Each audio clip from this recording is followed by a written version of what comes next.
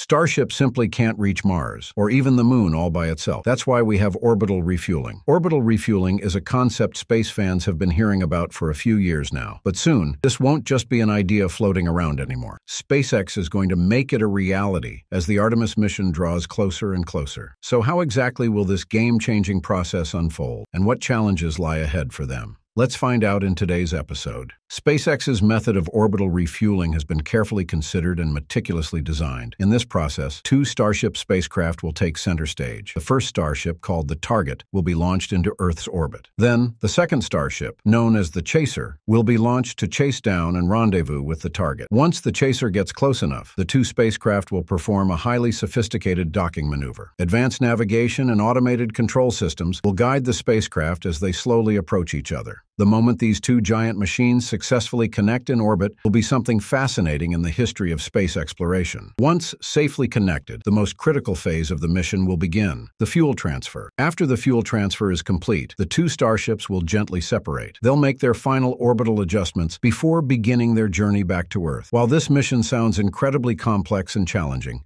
Elon Musk seems quite confident. He commented, "It's just docking with ourselves." Not trivial, but certainly easier than docking with the space station, which is far more complex. His confidence isn't without reason. SpaceX has gained invaluable experience over the years by conducting docking missions with the ISS using their Dragon spacecraft. The ISS, a massive multi-billion-dollar structure with astronauts aboard, requires the highest levels of safety and precision. For SpaceX to even approach and dock with the ISS, they had to prove that their technology met the strictest standards set by NASA and other international space agencies. So at the very least, SpaceX has an incredibly advanced navigation, guidance, and sensor system to start with. You all know that SpaceX needs to perfect the orbital refueling technique for the upcoming Artemis mission. But have you ever wondered why this mission absolutely requires this technology? To know why, we have to look at the bigger picture, NASA's Artemis program.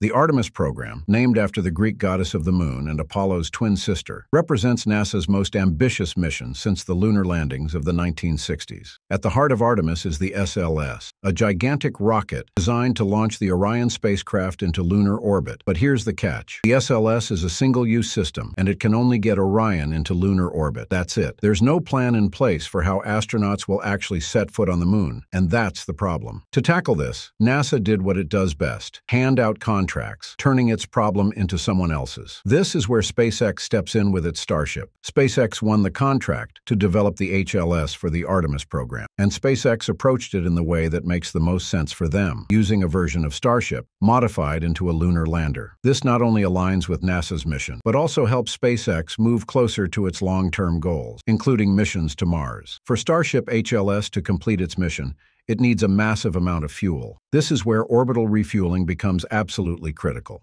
To make the journey from Earth orbit to lunar orbit, land on the moon's surface, and then bring astronauts back to lunar orbit, Starship HLS requires far more fuel than it can carry when launching from Earth. Transferring fuel between 2 spacecraft is something SpaceX has never done before, which raises the question, is it too challenging for SpaceX? No, it's not that hard. Let's dive into why. First, it's important to understand that while large-scale cryogenic refueling in space hasn't been done before, similar operations have been carried out on a smaller scale. NASA, for instance, has some experience with this through the ISS. Specifically, NASA's Robotic Refueling Mission 3 was a project designed to develop and test technologies needed to store and transfer cryogenic fuel in space. Additionally, Russia has been doing this for years. They've used the Progress spacecraft to transfer hypergolic fuel to the ISS. This process involves automatically transferring fuel from the Progress vehicle to the ISS's fuel tanks to keep the station operational. While hypergolic fuel isn't cryogenic, like the liquid hydrogen or liquid oxygen SpaceX plans to use, this experience has provided valuable lessons in handling and transferring liquids in a zero-gravity environment. And interestingly, while no one has yet attempted large-scale cryogenic refueling in orbit, studies on this issue have been around for over a decade. For example, ULA had plans to develop hydrolox refueling in orbit more than 15 years ago. However, that plan was never put into motion, and the reason behind it is a textbook example of how politics can impact scientific and technological progress. Former Senator Richard Shelby from Alabama blocked the development of this technology to protect the SLS program, a massive rocket developed by NASA with strong ties to the state of Alabama. Shelby feared that advancements in orbital refueling technology would diminish the need for the SLS. This technology had the potential to allow smaller, cheaper rockets to carry out missions that once required larger, more expensive rockets with outdated technology, like the SLS. This could have threatened funding and jobs related to the SLS in Alabama. But honestly, while orbital refueling isn't a completely new concept and is absolutely feasible, it still presents significant challenges. First off, let's consider the number of launches required to complete the refueling process. This is a topic of much debate with varying estimates.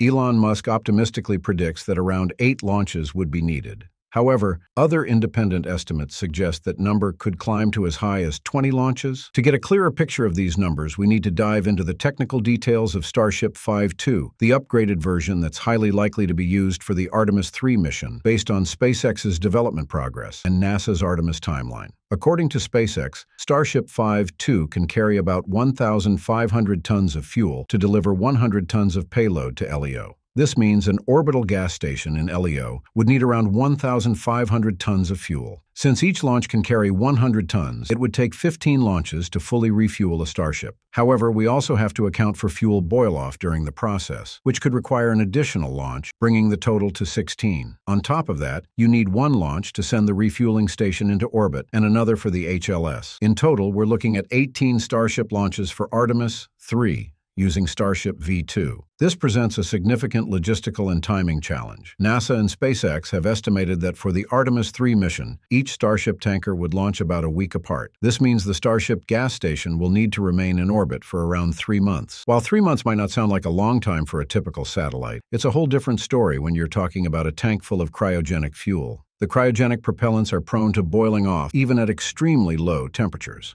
As temperatures rise, even very slightly, some of the liquid fuel converts to gas. This process, called boil-off, naturally occurs as heat transfers into the liquid. On Earth, atmospheric pressure helps contain the effects of boil-off to a certain extent. However, in the vacuum of space, this evaporation happens faster and is much harder to control. SpaceX will undoubtedly use advanced insulation systems to minimize heat transfer into the fuel tanks. But over a long period, heat will inevitably leak into the cryogenic fuel tank. This requires the use of active cooling systems. Cryogenic cooling systems, or cryocoolers, must continuously operate to maintain the required low temperatures. These systems need to be both highly efficient and reliable to function in the harsh environment of space for an extended period. They must be powerful enough to handle the heat leaking into the tanks, yet light and energy efficient enough to avoid significantly increasing the spacecraft's weight or energy requirements. And you know what? SpaceX isn't starting from scratch in tackling these challenges. NASA has been researching and developing technologies to combat boil-off in cryogenic fuels for years, such as their zero boil-off efforts. NASA has also partnered with industry to develop and test high-capacity cryocoolers. These systems circulate coolant through a network of pipes installed around the tanks, helping to keep the fuel at the necessary low temperatures. These tests have provided valuable insights into designing and operating large-scale cooling systems in space. SpaceX can leverage these research efforts to develop thermal management systems for Starship. However, they still face the challenge of scale. Starship's system will be much larger than anything previously tested, requiring significant innovation in design and engineering. And then, there's the sheer number of launches. To make this all cost-effective, SpaceX needs to perfect the process of recovering and reusing both the booster and the spacecraft itself. If they can't achieve full reusability, the cost of these launches could skyrocket. SpaceX is making steady progress toward this goal through its continuous Starship test flights. Their strategy is to conduct tests with increasingly ambitious targets, with the ultimate aim of achieving full reusability. They also plan to test orbital refueling in the near future. We can see this ambition in their plans for Starship's 5th test flight. In this launch, SpaceX aims to recover Starship's booster through the highly anticipated booster catch maneuver. This will be a critical first step in proving Starship's ability to eventually support NASA's Artemis program. Concerningly, however, the FAA seems more focused on creating barriers for SpaceX rather than facilitating their progress. This has caused significant delays to Starship's 5th test flight schedule. Given the current situation, it seems we are still a long way from seeing SpaceX test its orbital refueling technology. All right, that's it for today.